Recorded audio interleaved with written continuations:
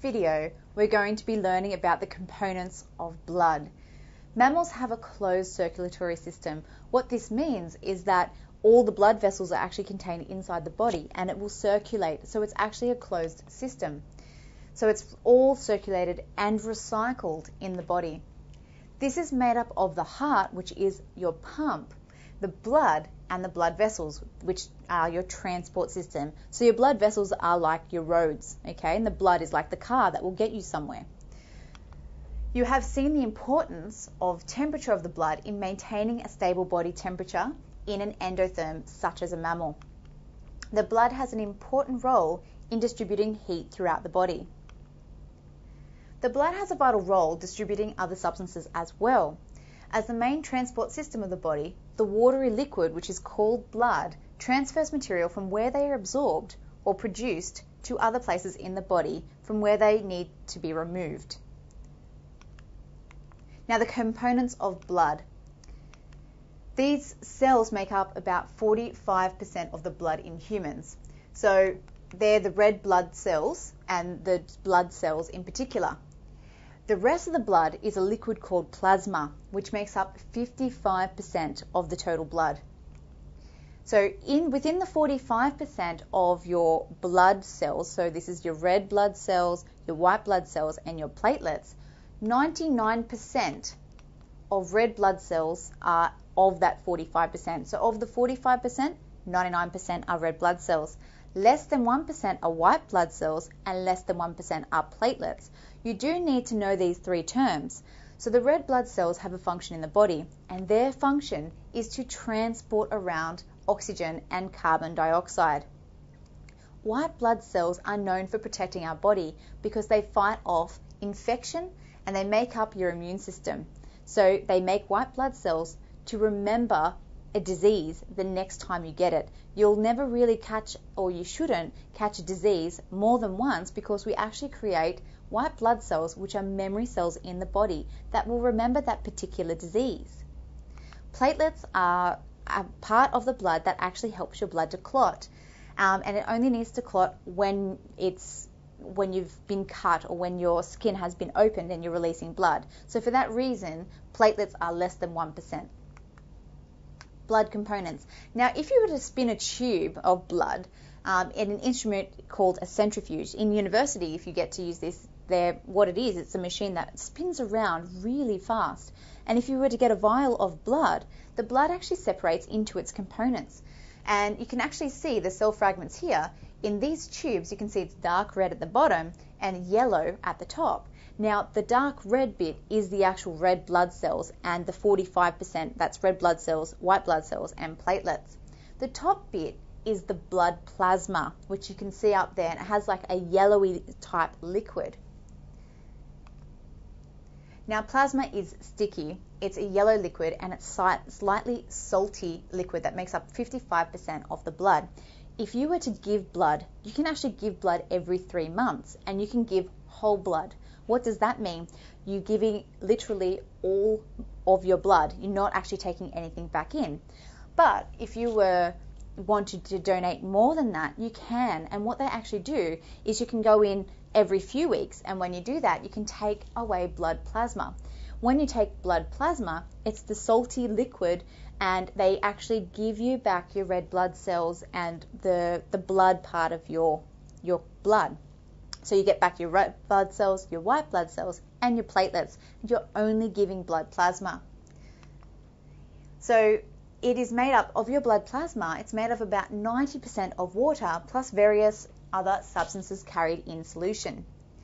Plasma contains salts as ions in solution, as well as large plasma proteins. These salts and proteins play a role in maintaining the pH of your blood.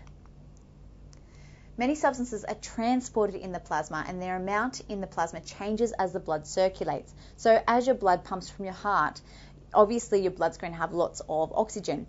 If it goes through your digestive system, it might be picking up food substances along the way, such as sugars. Now, when it goes through to your cells and delivers to your cells, you might actually be delivering oxygen, but you're also taking in carbon dioxide, and you're taking in waste from those cells. So your plasma and your blood concentrations are always changing with how much waste is in your blood, for example. So these include waste materials such as urea and carbon dioxide, products of digestion such as amino acids, and sugars and hormones. So hormones is also released in your blood. Like I said, blood is your transport mechanism to deliver things to cells and to target tissues in your body. Red blood cells are also known as erythrocytes, and they're disc-shaped and biconcave. They're thinner at the center than at the edges, so they're kind of like a donut shape but without the hole in the middle. Red blood cells contain the pigment hemoglobin. Their function is to transport respiratory gases, particularly oxygen. When hemoglobin carries oxygen, it's called oxyhemoglobin, and it's carried around the body. When it carries carbon dioxide, it's carbaminohemoglobin. Red blood cells remain in the blood for about 3 months and are then destroyed in the liver or the spleen. Every second, about 1 million red blood cells are being replaced by new ones. And that sounds like a lot, but 1 millimeter of blood contains 5 to 6 million red blood cells. Now, if you were to look at blood cells under a microscope, this is what it would look like underneath the microscope slide. You can see here that all these little circular round things, and you can see it's lighter in the center, it's because it's thinner in the center, all of those are red blood cells.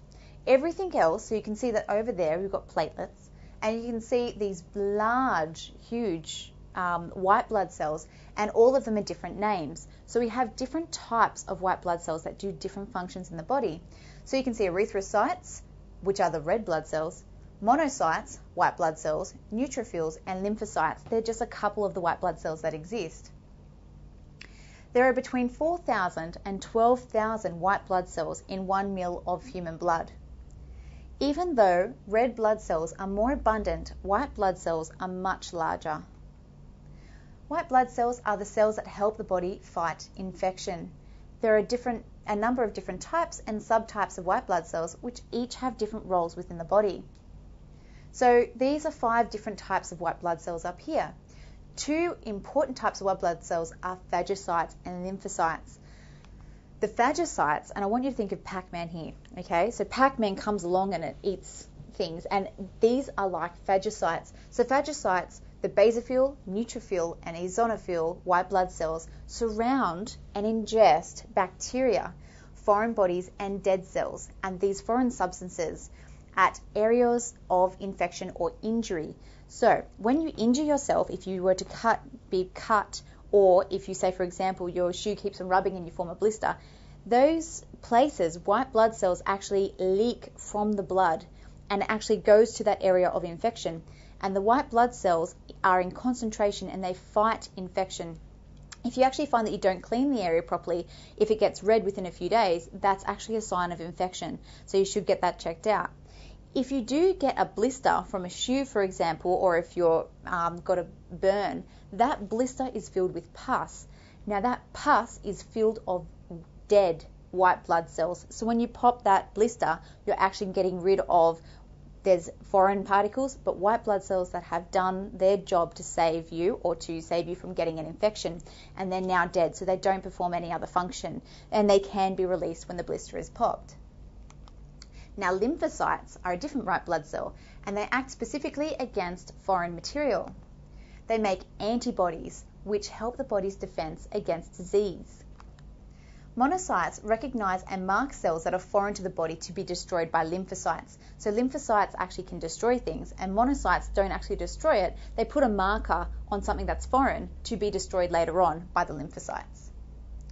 In summary, transport in multicellular animals is necessary to move nutrients and waste around the body. This occurs in a watery medium, the blood. There are 4 main components of blood, and you do need to know them and the amount of them in the blood. So there's the red blood cells, the white blood cells, and the platelets. That makes up of 45% of your blood.